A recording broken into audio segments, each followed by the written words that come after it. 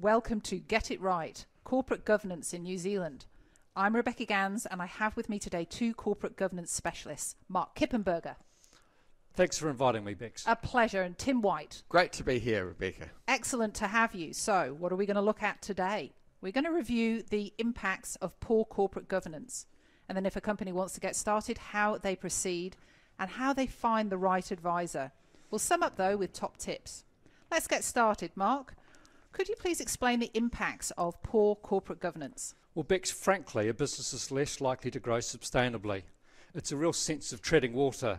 When I think about it, a couple of symptoms that can reflect on treading water, it's about variable management performance. Different team members have different levels of accountability, and deficient or inadequate information systems.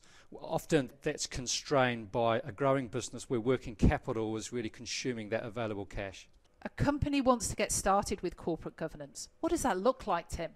Rebecca, it's important to understand that there is no standardised process. Often, in my experience with privately owned businesses, it will actually come from the identification of a particular issue. That will often lead on to, and whether this is through a discussion with a trusted advisor, that will often lead on to a realisation that corporate governance is contributing to the issue somehow. It might be causing it or exacerbating it, or on the other side, it may be just a realisation that improving corporate governance in the organisation could make a significant contribution.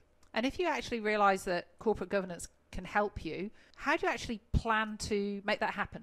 Well, it's really important first to understand what corporate governance is and how in fact that can help you. And then it's understanding what the skills, knowledge, networks and experiences are that you're lacking in the organisation that you need to source from the market. So that they can enhance their internal abilities with external input. That's right, and it's important to structure that in the right way, to have the right discussions, get the right people on board. Is it an advisory board? Is it a statutory board? What do we do to find the right advisor? Well, Bex, Tim's already mentioned looking for advisors with skills and experience. That's obviously critical. But I think a couple of other points that are relevant in the New Zealand market is that confidence that comes from a referral, because it brings with it a level of trust. And secondly, the personality or character fit.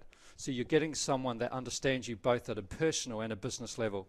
And Tim, could you give us some top tips for good corporate governance to sum up? Really, I think it's important that if you're to go down this path and bring in independence, it's important that you recognise it as an investment. It's taking the time to prepare and to listen to the advice. It's making sure that you hold the board to account, making sure that they actually deliver, that you're getting value for money. If retaining the decision making is important to you, then do consider an advisory board, in which case you're listening to the advice, but it's your business and you're making the decisions. And then in terms of taking action from the board or the advisory board, that's fundamentally they've got to take action, they've got to move. Exactly. It's critically important that if you're going through this process, you're spending the money and making the investment, that you actually execute on this. Well, that's it from us today. Thank you, Mark. Pleasure. Thank you, Tim. Thank you, Rebecca.